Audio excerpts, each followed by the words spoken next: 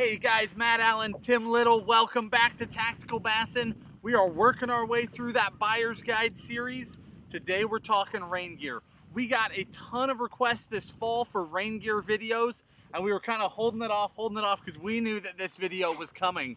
It's finally here. We're landing it before Black Friday on purpose so that you guys have a little bit more education before you start making those big purchases for the holidays. So we're gonna jump right into this rain gear. I mean, do you want to take it back? How did we end up here? Yeah, let's go back to jeans, sweatshirt, and plastic bags to try and stay dry.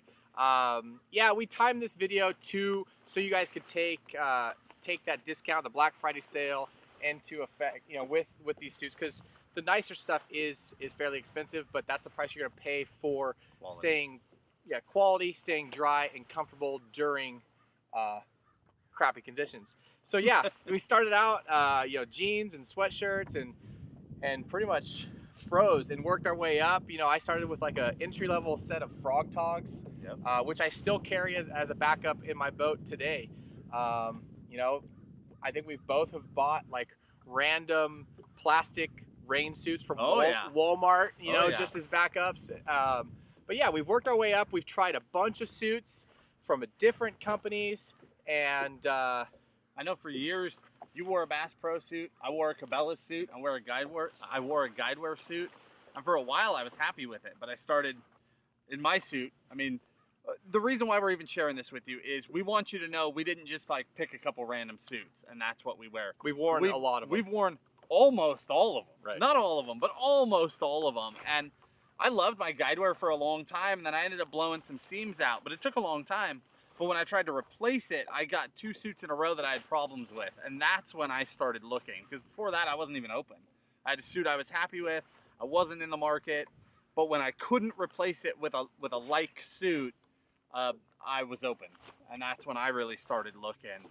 And the next suit that I went with was a Gill suit, and Tim's wearing Gill. I think you'll probably jump into that, and then maybe I'll backtrack from there. Okay, cool. Yeah, this is the new Gill suit. We've had this now for about a year. Yeah. I think you had you want to grab that one real quick? You guys will probably recognize this suit. He's worn it for a couple years. Actually put our logo on it. These suits are phenomenal.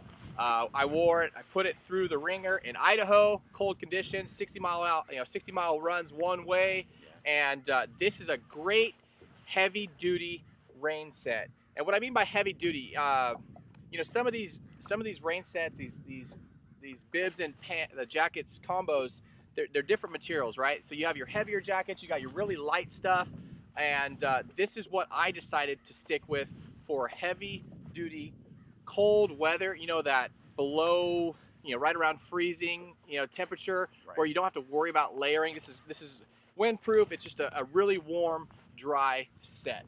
Yeah. And what this video is going to boil down to, guys, is that these are the 2 suits that we recommend the most, just from having worn a lot of gear. I love my Gill suit. I put 2 full, really hard seasons into this suit. I fish more than the typical angler, so I probably put, I don't know, I mean, you don't wear it in the summer months, so realistically I probably put 300 hard days on the water in that suit. I mean, it's been through it, and I will tell you, after all that time, it is still a waterproof suit. Literally never had a leak.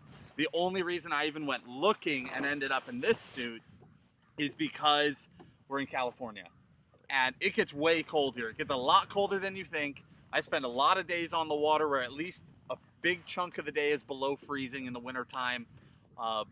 And that more insulated suit, these are much thicker than this suit. That suit is a must, and that was how I was staying warm.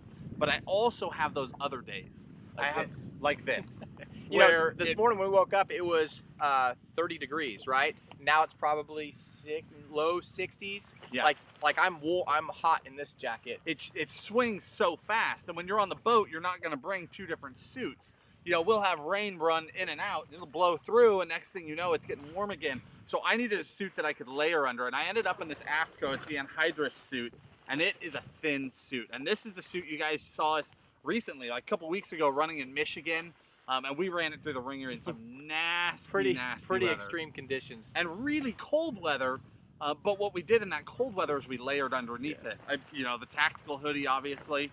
Plug for our own hoodie. Who wouldn't do that? Our own hoodie. But seriously, fleece. And then the AFCO fleece we had underneath it, and by layering it up, it was perfect. But it's a very, very thin, very, very light, and for those changing conditions, it made all the difference in the world. I didn't get rid of my Gill Suit. I love my Gill Suit. I still wear it. When I look at the forecast and I see that the bulk of the day is not going to break 40, I'm in my Gill Suit instantly. If I see that the bulk of the day is going to be in the 50s or 60s, but I'm raining, I'm in my Anhydrous suit immediately. And it's one of those unique situations. Not everybody's going to own 2 suits, right? But because I'm on the water so much in such a variety of conditions, I wanted 2 suits. But for you, you are going to sit back and you're going to think, what weather, what climate am I primarily in? Where are you? Do you need the heavier suit? Do you need the lighter suit? Because the reason we're telling you these two is that after beating the tar out of them, really running them through the ringer, they are very waterproof. All your seams are sealed. All your zippers are sealed. They're thought through properly. They all have sealed cuffs. Both of them have sealed cuffs. You're sealed great at the neck. You have comfortable hoods. They're dialed. They're both really, really good suits for 2 different things. The only thing I would say about the Anhydrous suit is because it is so light and it is so thin, if you want that hood, if you go to cinch that hood, it's going to snug up. So you want to wear a hat under it rather than a beanie so that when it snugs up, you've got a structure here to support it.